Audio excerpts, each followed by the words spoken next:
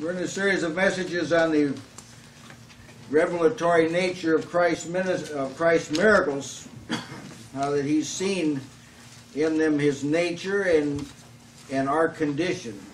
Yeah. They're like a commentary. The miracles are like a commentary on the human condition, inward condition, and on Christ's response to it.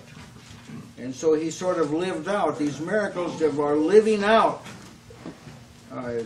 people's inability to see God, people's inability to hear God, sin growing like leprosy in their souls, not being able to walk in the paths of the Lord like a lame man, and not being able to take hold of the things of God like a person with a withered hand. And all these things are lived out, see, in these miracles, and none of them were beyond Christ's ability, which tells us that Christ is fully equal to the human condition. What sin has done to mankind, Jesus is fully competent to address this. So this is a great consolation. Amen.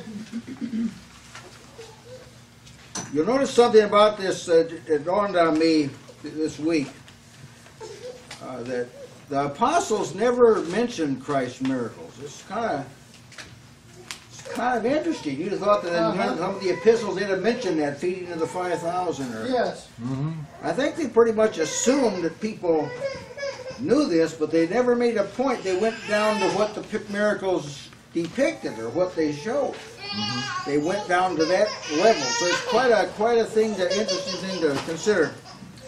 Now the miracle tonight is the one probably familiar to you, the stilling of the tempest. And Matthew, Mark, and Luke all have this record. You've probably noticed by now that Matthew, Mark, and Luke kind of track Christ's life the same way. They mention the same events quite a bit.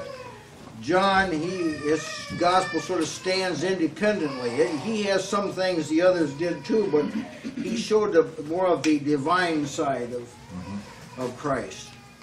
More of the deity side he showed, and how Christ felt about things and this sort of thing.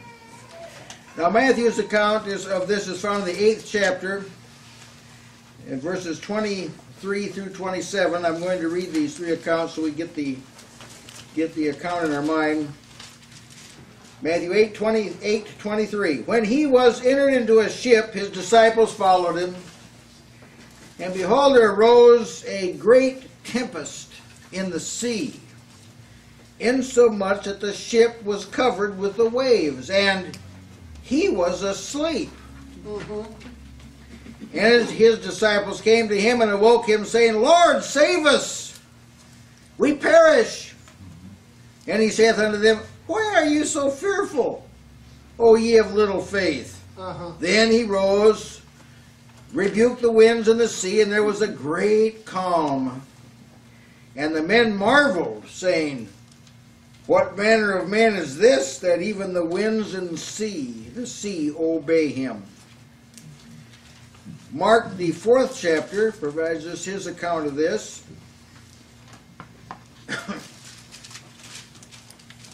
You'll notice each of these accounts, they sort of cover a little different aspect of it. Mark 4:35. And the same day, when the even was come, he saith unto them, Let us pass over unto the other side. And when they had sent away the multitude, they took him even as he was in the ship. And there were also with him other little ships. And there arose a great storm of wind, and the waves beat into the ship, so that it was now full. And he was in the hinder part of the ship, asleep on a pillow. And they awake him and say unto him, Master, carest thou not that we perish? And he arose and rebuked the wind, and said unto the sea, Peace, be still. And the wind ceased, and there was a great calm. And he said unto them, Why are you so fearful? How is it that you have no faith? And they feared exceedingly, and said one to another, What manner of man is this, that even the wind and the sea obey him? Quite an occasion.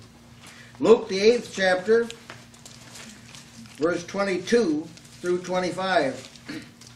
Now it came to pass on a certain day that he went into a ship with his disciples, and he said unto them, Let us go over unto the other side of the lake. And they launched forth. But as they sailed, he fell asleep. And there came down a storm of wind on the lake, and they were filled with water and were in jeopardy. Mm-hmm. And they came to him and woke him, saying, Master, we perish. Then he arose and rebuked the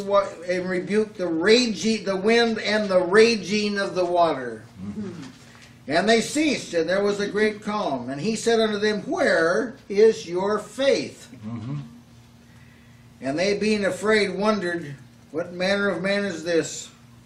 For he commandeth even the winds and the water, and they obey him. Mm-hmm. Quite a situation. You kind of get a picture here, kind of the circumstances as they were headed to the other side at his command, and a storm came down, and they were in great jeopardy. And they woke Jesus up and let him sleep for a while.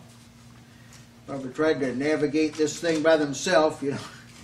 Finally woke him up, and one gospel writer said, "Don't you even care? I mean, don't you even care?" Mm-hmm. And he got up, and Matthew says he first rebuked them.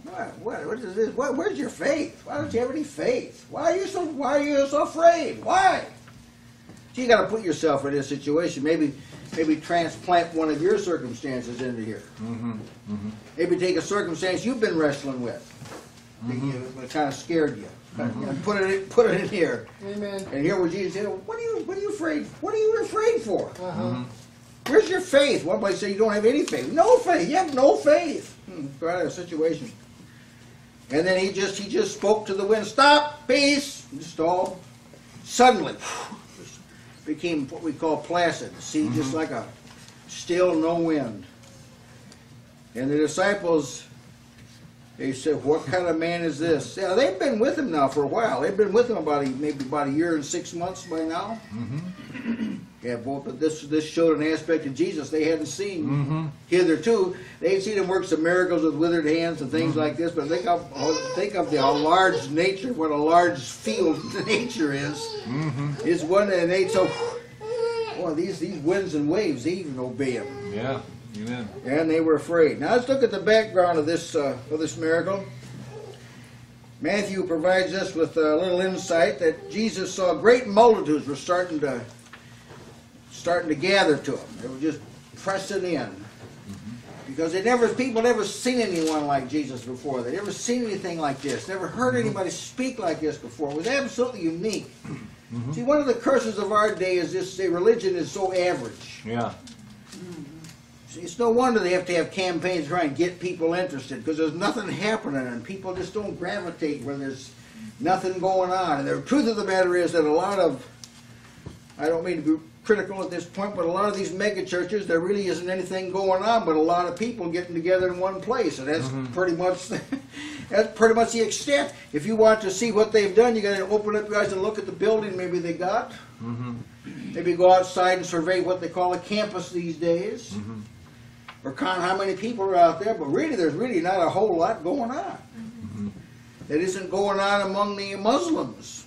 Mm-hmm. Same kind of thing. Same. Or among some of the marketing people. Yeah. Same kind of thing. Boat shows could tell you the same thing. They're doing the same thing, see? Mm-hmm. So it's a curse of averageness. Yes. But see, there's nothing about Jesus that's average. Right. Amen. You can't put him in any sense on an average plateau. Yep. Amen. You cannot do it. So he saw the multitudes. They were flocking to him. Matthew 8:18, he says, when Jesus saw the multitudes about him, he gave commandment to depart to the other side. Mm-hmm. Let's get out of here. Now that sure wouldn't fly, will it? No. Would it? No. With the modern concepts of religion. Let's leave now. It's time to go. Too many people. Yeah. Too many. Let's go to the other side. Matthew 8 also tells us that just before he left, a certain scribe came and said unto him, Master, I'll follow thee. It's like he heard him say, let's go to the other side. And here come this scribe. Scribe was the fellow that copied the Bible. That's I'll go wherever you go. Jesus saith unto him, the foxes have holes and the birds of the air have nests, but the Son of Man hath not where to lay his head. You sure you want to go? I'm not inducting a cakewalk here. Verse 21 of Matthew 8, another of his disciples said unto him, Lord, suffer me first to go bury my father. Give me a little time to wrap things up at home. Jesus said unto him, follow me and let the dead bury their dead. Now this is just before you get in the boat to go to the other side. So there were some people wanting to get in the boat with him, you might say. Let me go too. Now I said there's some people can't go with me where I'm going. You got to read between the lines here what Jesus is saying. Jesus is going some places some people just flat can't go. That's all there is to it. They got to go. Can't go. You got too many irons in the fire. You got too many. Your attention is split too much. Can't go with me. Mark gives us a little further insight on what preceded this. Mark 4:34, without a parable spake he not unto them, that's the multitudes, and when they were alone, he expounded all things to his disciples, and the same day when even was come, he saith unto him, let's pass over to the other side. So he just finished an evening with his disciples, opening up the truth to them. Luke says in Luke 8:22, now it came to pass on a certain day. That's like a divine calendar day. Jesus doing the works of God.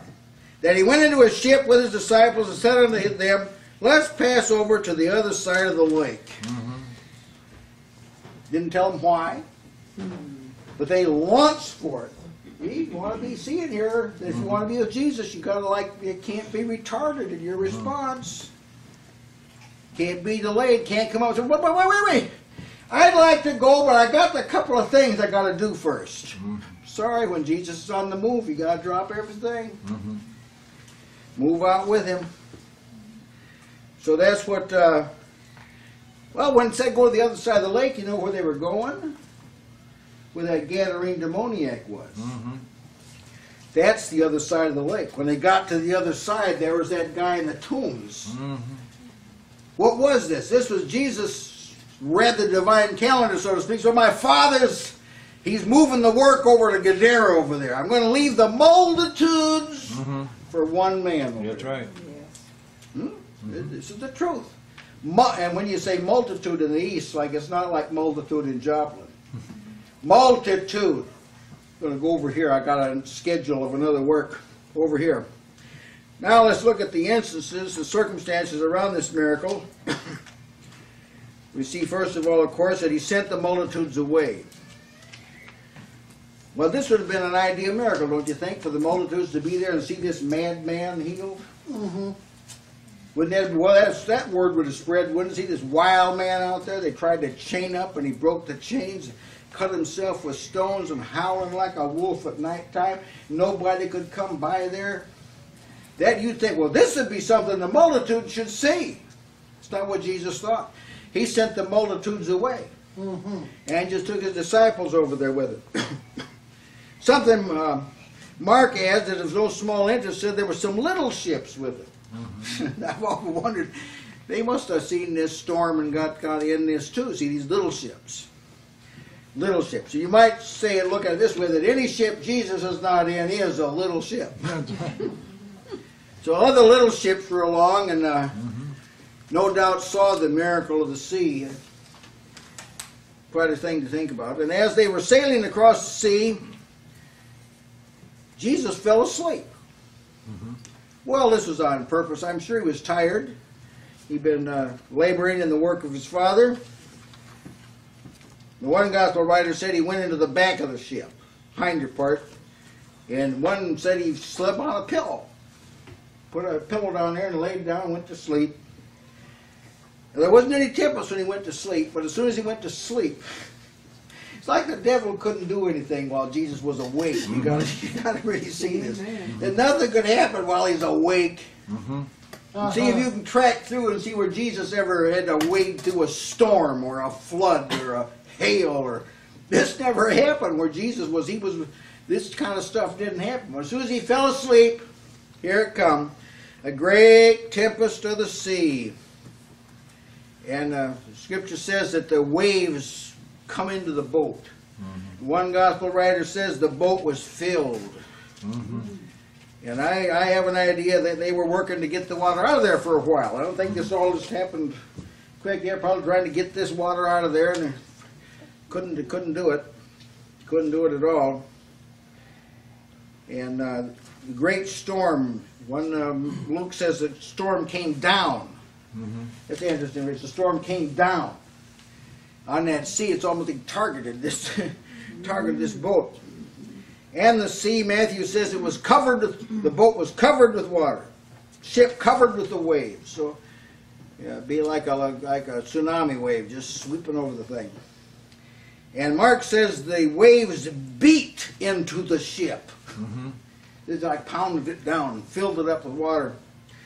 And Luke says that the boat was filled with water and they were in jeopardy, he had. So it's about to drown. The boat's about to go down. Mm-hmm. And about that time, they said it's time to wake Jesus up. The boat's about to go down. Mm-hmm. We thought we could keep it afloat. Like it's something like fishing all night. We fished all night, mm-hmm. fished. But finally, Jesus, he got the catch for him. Well, these men struggled with this for some time. Mm-hmm. Finally, they woke up Jesus.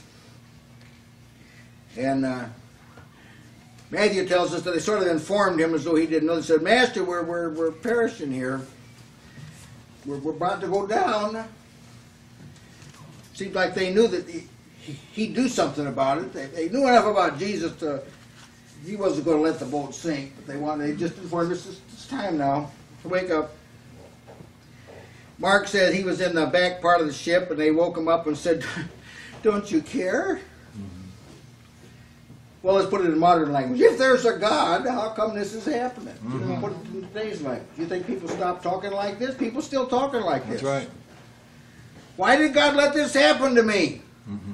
I was trying real hard. Well, that's what they were saying to him. Don't mm-hmm. you care? Why didn't you wake up on your own? Why did we have to come wake you up? You're the Lord. You should know these things. Luke says they said, "Master, Master." Like, they want to make sure he did what, "Master, Master, we're dying here." And he rose, and Scripture says he rebuked the wind and the sea. Matthew says he rebuked the wind and the sea. I've wondered about nature. See, it says that nature is waiting for the manifestation of the sons of God. So all nature, this is the one that made us here. Mm-hmm. So whatever he says, we got to do. Mm-hmm. Now there are people that claim to have all this authority from God, and they have all this power in their words. Mm-hmm. Maybe you've heard these. If you haven't, these people are preaching all the time on the television. The mm-hmm. power of the tongue, mm-hmm. the tongue of power is in the tongue, and whatever you say comes to pass. And they talk this stuff. But see, they don't talk to the wind. No. One of the great citadels of this kind of teaching is in the Tornado Alley. Mm-hmm. Yeah, between here and Tulsa, it's like Tornado Alley. Yeah. These men can't speak to these winds. No. They don't make any pretense that they can. Mm-hmm. Nobody went out and rebuked that tsunami wave. Not a single solitary man. Mm-hmm. That's right. That claims they got all this power. Huh? They didn't go out and cause that to cease. Right. All these hurricanes coming up. Are these men of God being called in to stop them? Mm. Are they? No, they're not. Why not? Because they can't stop them. That's why. Which means they're mouthing a lie and they're preaching. Mm-hmm. Hoodwinking people. But nature knew who this man was. Yeah. Amen. When this man stood up and said, "Peace," the wind stopped abruptly and the waves calmed down. Amen. Now this is the real thing we're talking about here. That's right. There's just too much philosophizing about divine power and all. There's just too much jabber about it. Uh-huh. If you really got it, nature's going to know it. You better be sure. Amen. That if you've got this power, nature's going to be the first to know it because they're waiting for the manifestation of the sons of God. They're looking for somebody that's got God in them. They found it in this man here. Yeah. And so they just abruptly stop acting abnormal. See, the wind was acting abnormal at this time. Why? Why isn't the wind, when it's stormy, why isn't that normal? And why isn't calm abnormal? Well, I'll tell you why. It's because Jesus is upholding all things by the word of his power. And when there's storms, it's abnormal. And only Jesus can stop abnormality. Amen. And he did. Bless God. I don't doubt that Satan, God sort of let him do this. He no doubt had an intent to destroy the master here and his disciples with him. But he couldn't do it. Now, in this whole process, Jesus is very careful to point out that the wind isn't the only thing that was acting abnormal. And the waves wasn't the only condition abnormal.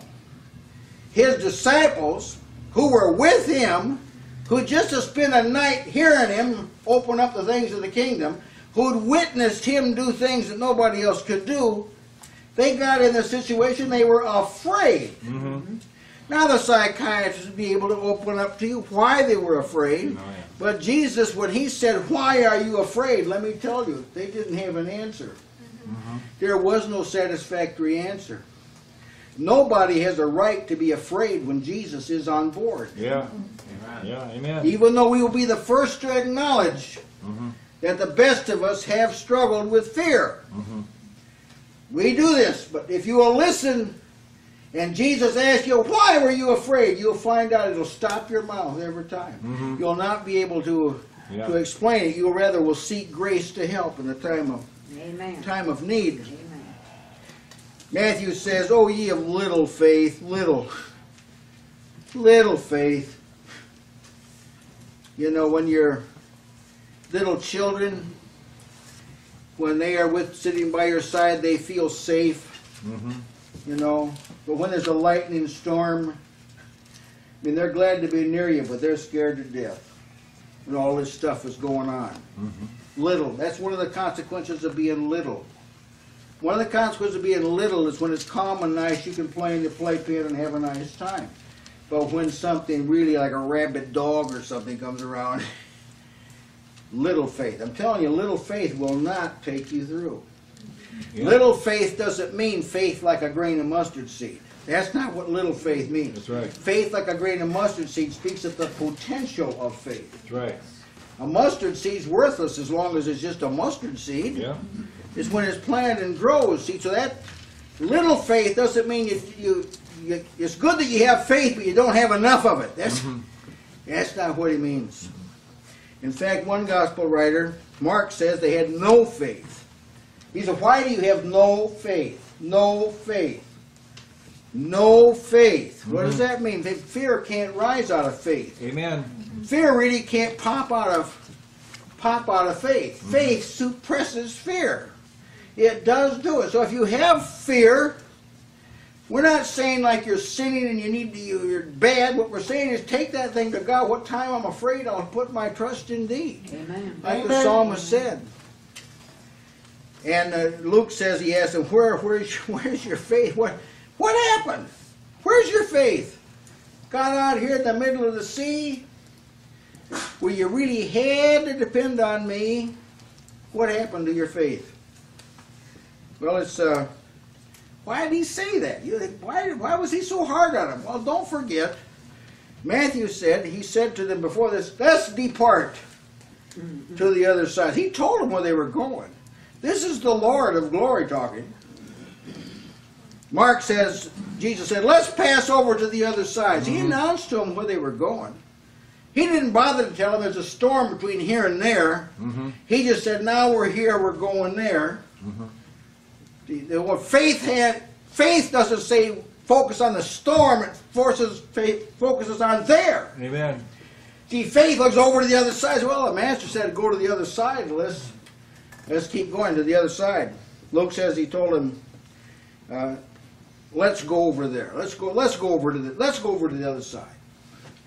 But the difficulty sort of washed those words out of their hearts. That's what trouble does when people have little faith or no faith, or they really don't trust in God.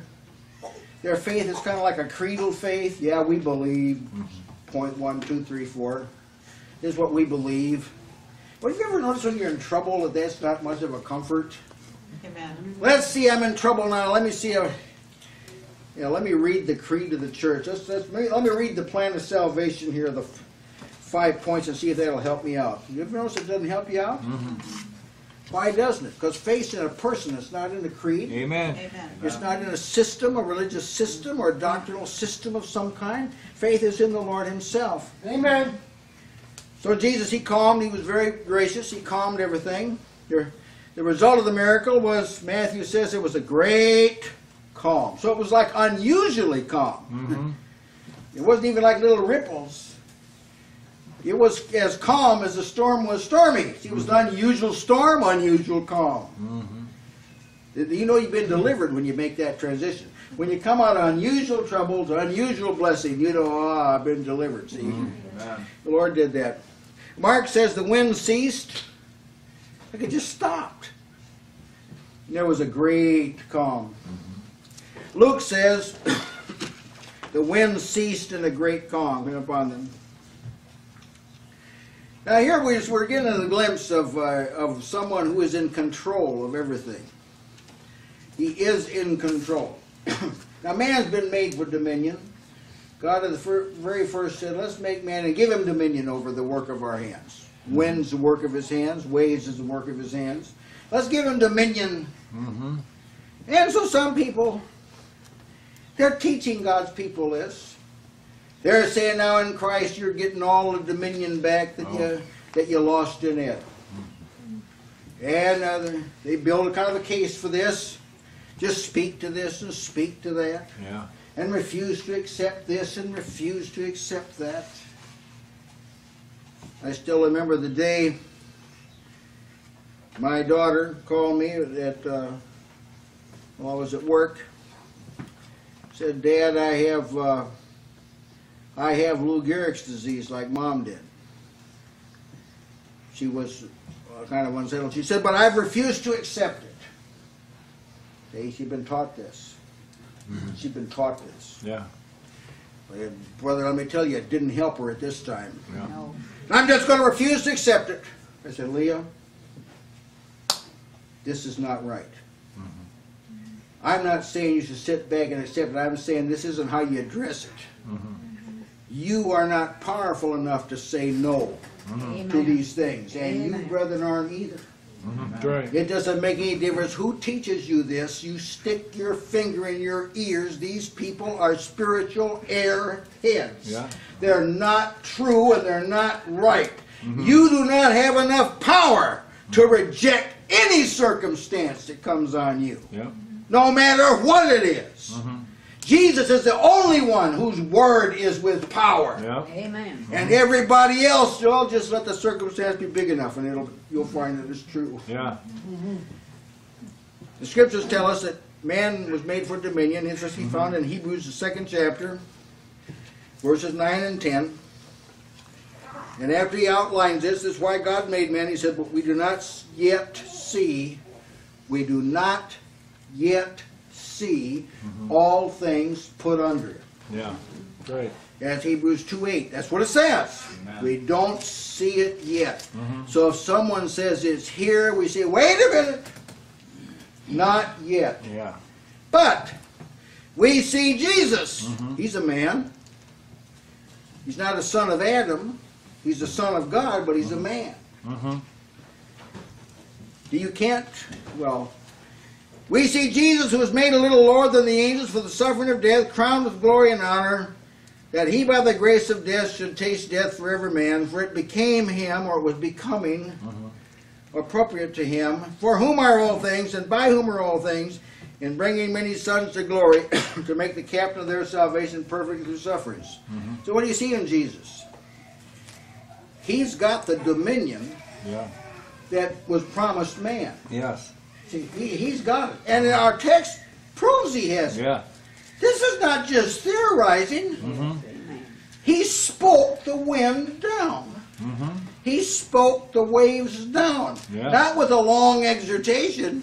He just said, peace, be still. That was it. Amen. This is the Christ we have, and don't think that he can't say the same to your circumstance. Yes. Like, don't think that there's some circumstance he can't do this in. He can do this in any circumstance. And when seeing some of his miracles, we've seen him speak things away, like fevers, leprosy, withered hands. We've been raising the dead. He can do this. But the blessing comes when you connect this with your own life and circumstances. All Jesus has to do is get interested in your case and like take it on, so to speak, and it's going to be resolved. You've got to believe this. And you pray with this in mind. He's not going to do this automatically. He didn't just wake up, did he, in the back of the ship? He stayed asleep till someone woke him up. Well, that's how Jesus appears now sometimes to be sleeping. He's not really sleeping. You understand? But it looks that way, but you got to wake him up, so to speak. You got to say, Master, Master, we're perishing here. Yeah. Or you don't say, Master, give me a couple of minutes of your time and sort of give us an idea of what to do. That's not what they said, was it? He apprised them of the real situation. Well, nature, the scripture tells us, Romans 8:19, is waiting for the manifestation of the sons of God. I wondered if maybe they didn't think maybe this is going to be the manifestation. In other words, nature, they're watching us. They're waiting for the real children of God. They know that everybody's not a child of God. They know that already. But they're waiting for the real ones to become evident, and when they are, nature's going to obey them, just like it obeyed Jesus here. We're going to have dominion over the Word of God's hands. Quite a thing to think about. So that's a great result. First of all, it happened. Second was the response of people. Now, these weren't people that had never seen anything that Jesus did. They'd seen things Jesus did, but they marveled. They marveled, saying, what manner of man is this that even the winds and waves obey him? What kind of man is this? Mark says, Mark 4:41, they feared exceedingly. That's when the wind stopped, they feared. When the waves stopped, they feared. Why? Because they knew they were in the presence of some tremendous power that went beyond human ability. It was to discern. It was the kind of power that could speak them out of existence. It was that kind of power, could raise them up and lift them up. It was that kind of power. And they feared, Mark says, exceedingly, and said to one another, what manner of man is this? He's in our boat, remember. This is in our boat. What manner of man is this that even the wind and sea obey him? Luke says, they being afraid wondered. That is, they weren't thinking about anything else. Their mind was not wandering. If Jesus ever works and you see it and you got a heart for this, your mind won't wander. You better believe it. Amen. What manner of man is this? For he commands even winds and waters and they obey him. I think one of the great curses of the type of religion we kind of confront all the time is the casualness of the modern church. There's nothing going on, and most people know there's nothing going on. And if something of just the slightest measure happens, it just sets everybody glad because ordinarily nothing's going on. Nothing's really happening. For the most part, Jesus is not known among the people. I can tell you that a lot of the singing and things like this that I've heard that says to be in the name of Jesus, that if Jesus showed up, that people probably drop dead of fear. They'd be so scared. They'd be so ashamed they look the way they look. And pretending the way they pretend. Maybe these men in this boat, see, they were boatmen. Some of them at least were. They were boatmen. They knew how to navigate on water. But I will tell you, they didn't have a bit of confidence in their ability when this storm came up. God in circumstances will knock down your supposed strength. Yes. The area you think you're so strong in, and maybe you may be stronger than the average person in it. You may very well be. But God has a way of letting a storm come up that just knocks you flat. Amen. And you say, the only thing I can do, I've got to go to Jesus on this because I can't I can't go to some other expert. I'm going to have to go to Jesus on this, and He's going to help me. Amen. So I'm charging that for the most part, Jesus is not known in the professed church because you don't hear responses like this. You don't, after an answer to prayer has been reported, you don't hear, what manner of man is this? You don't hear things like this. Is there no one's astounded by it at all? It's so normal that even when something's done that they say only God can do it, it doesn't affect anybody. This affected the people. I have briefly some lessons about this miracle. And here's a big one to see, that when you look like you're alone, or the words of our miracle here, Jesus is asleep in the back of the boat. He's not even up in the front where you're navigating. What's happening is your faith is being tested. Yes. That's what's happening. You are being tried. Isaiah 48 verse 10 says, I have refined thee. Not with silver. I have chosen thee I have chosen thee in the furnace of affliction. Amen. Well, see what this storm did, this event did, it sort of filtered out these men from the multitudes. They'd seen them do other things, see, but this filtered them out. He refined them. They saw him clearer than they'd seen him before. Zechariah 13:9. I will bring the third part through the fire and will refine them as silver is refined, and will try them as gold is tried. They shall call on my name, and I will hear them. I will say, it's my people. They shall say, the Lord's my God. Well, see, this actually happened in this boat. This actually happened. These people said, this is our God. This is the one down here asleep. Let's wake him up. And he did wake up. You remember when the prophets of Baal were calling on their God, he didn't wake up. You remember? He didn't wake up. Remember Elijah said, maybe he's asleep. That's right. He didn't wake up. Jesus woke up. One of the differences between a true God and a false God is that the true God comes to your aid. That's right. That's one of the distinct differences. Yeah. He comes to your aid. There are some people who have embraced a God that He doesn't come to their aid. That's right. He doesn't give them help in the time of trouble. And again, Malachi 3:3. I'm showing you here that God tests your tensile, or tests the strength of your faith like you test the strength of metal or the purity of gold. He shall sit as a refiner and a purifier of silver, and he shall purify the sons of Levi and purge them as gold and silver, that they may offer unto the Lord an offering in righteousness. So like unclean hands can't give God anything. He will not take it. You believe me, I'll tell you this. He will not take it. But purifying and refining and trying or testing has a way of getting your hands clean. So you can offer God something. So that's what trial does. You're being tested. 1 Peter 5:10, but the God of all grace, who hath called us unto his eternal glory by Christ Jesus, after you have suffered a while, make you perfect, establish, strengthen, settle you. This is what God does. So if you're a young family, and all of a sudden your resources, they've got away from you, they're going, what am I going to do? I've been here. You're being tested. What are you going to do? You're going to run to God with the situation? You're going to try and work it out? You're going to go to a financial counselor? What are you going to do? See, it's testing you. And if you have faith, it will pass the test. You will go to Jesus and wake him up, so to speak. Or what? Perhaps you need a job.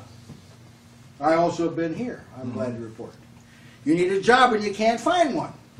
What are you going to do? What are you going to do about this, son? You're going to go to the Lord and wake him up?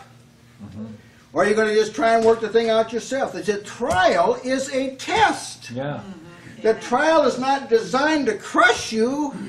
It's designed to get out of you what God doesn't want in the first place. Yeah. Yes. You really got to see this.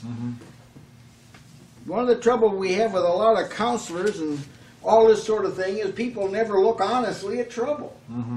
They look at trouble as every trouble can be resolved. If you can just find some kind of expert on this, we can get out of this trouble. But see, you've got to quit thinking like that. When you're serving the Lord, there's only one expert. Amen. And it's Christ Amen. himself. So you're being tested when trials come. And here's another thing you see from this. Jesus is not always apparently active, even though he is there.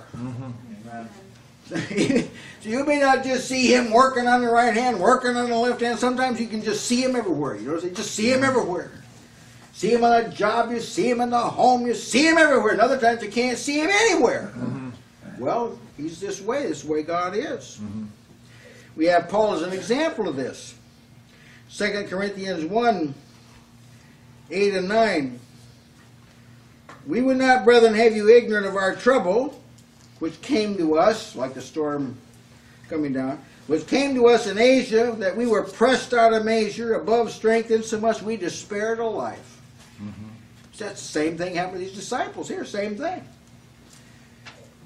But we had the sentence of death in ourselves, that we should not trust in ourselves, but in God was raised us the dead. So this is a spiritual thing that exactly parallels our text. When he went to Macedonia, a storm came down and his boat's about to sink. That's what happened. And there wasn't any way out. You couldn't go back to shore and wait till the storm was over. You had to get to the other side, and you just couldn't do it by yourself. That happened to Paul. We also learn, incidentally, in these circumstances, remember, it's like Jesus sleeping in the back of the boat. It doesn't mean he's not there. It doesn't mean that. Where is he? You start that way. You've got to know he's here, but he hasn't been aroused to action yet. How many times you read in the Psalms, the psalmist would call God to rise up to action. Rise up and defend us. Yes, that's what he said. He said, I know you're there, but come to our aid. Yeah. Trials, we learn another thing. Trials are calculated to make us perceive our need for Christ. Yes, amen. The fuller need that we have for Christ. And another thing you learn is that adversarial conditions should move you to respond instantly. Adversarial conditions do respond to Jesus instantly. You may not be able to make the thing go away, but that doesn't mean it can't go away. It will go away if Jesus just speaks, go. Circumstance, go. You can't do that, and there's no member of the body of Christ that can do that. That's right. There may be saved. I've heard people every once in a while say this. I bind Satan. Well, I know Jesus said, whatsoever you bind on earth will be bound in heaven. I know he said that, but he wasn't talking about binding Satan. He was talking about not forgiveness of sin not being made available. And he goes on and tells you that. That the sins you loose will be loose. See? He tells you what he's talking about. Yeah. You can't bind Satan. Not yet. Yeah. But you will be able to in the Amen. in the day of judgment. You'll put them under your feet. This is an important truth to see. Listen, there's people telling this to people. I don't know whether I've bought into it myself. I try and forget some of my past years. But if you can't stop any adversarial circumstance, don't kid yourself. You can't bind Satan. That's why you can't stop it. That's right. If you can't speak away some circumstance in your life, just be honest about it. The reason you can't is because you can't bind Satan. If you could bind Satan, you could speak it away. Yes. So just put it to the acid test. Jesus can speak it away. In fact, he told you, I bind the strong man. I'm the one that binds the strong man, not you. You live in the result of it. So you must come to the point when you know what to do in a storm. What do I do in a storm? Do I die for fear? Well, it's best to beat a path to the Savior. Amen. Probably should have been fellowshipping with him in the first place instead of letting him sleep. It would have been better to have a few comments with him